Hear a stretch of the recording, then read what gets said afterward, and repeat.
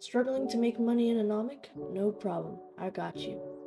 All you have to do is have a little bit of money, at least 10k or 5k, and you can get started. Basically, what this system is that you buy printers, leave the game, and then you join the exact same server again, and then buy the printers again. And that way you can get infinite printers and do it as many times as you need to get as much money as you need. So here, go to an area where people usually aren't at. What I like to do is go to East Stike, and if you have an event card, spawn it because it's easier because you don't have to despawn your actual card every single time and put it away. Then you'll go on to the little hill, to the left, kind of ish, front right.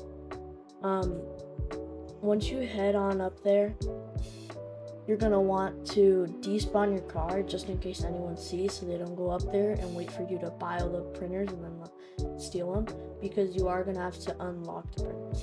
But anyways, you buy 3 printers, make sure they're face up so you can see how much money they have. You have to unlock them before you leave.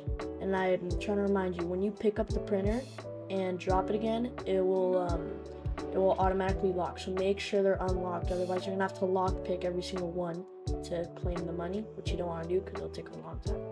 But anyways, then you want to rejoin the exact same server and do the process all over again, and the printers will be there, and I'll show you a clip of that right now. And then you could just repeat that as many times as you want.